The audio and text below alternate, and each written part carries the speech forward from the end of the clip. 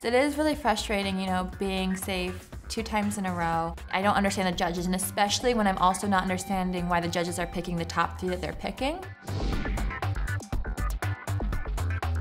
I totally feel like in the judging, I should have been in the top. It was awesome. The silk jumpsuit was amazing, and then I did a fully lined sequin blazer that was able to be taken off on the runway. This Trompe l'oeil jumper that I did in turquoise was fierce. I mean, when you see it on screen, it's gonna pop through your television and people are gonna wonder why it was not chosen. I totally represented disco, and I totally feel like it was an amazing party-stopping outfit. Right off the bat, there I am, I'm delivering you a jacket with lapels.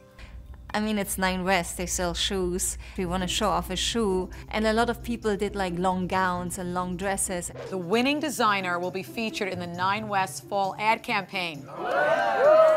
I didn't meet the requirements of the challenge. I designed a long, flowy dress, so that I knew already was not gonna work. But I knew that there was enough design within the dress that I would not be sent home for it. I noticed in the judging, all the short garments that showed off the legs and the shoes were in the top. So I was like, I see, because, you know, I mean, they need to see the shoe. I did hem my pants a little shorter so you can see the shoes though. I'm still wondering why I wasn't in the top on that one. Curio cabinet.